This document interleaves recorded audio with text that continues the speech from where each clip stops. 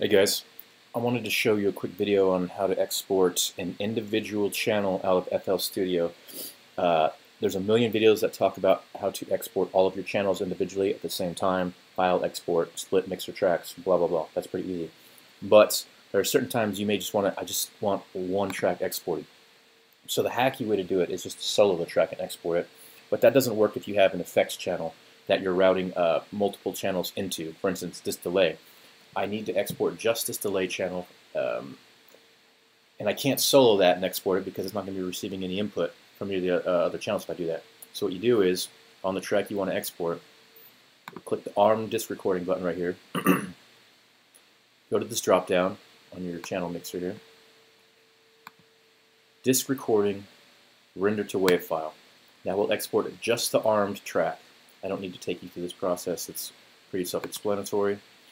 And then it'll pop up in your recorded folder with all your waves, blah blah blah.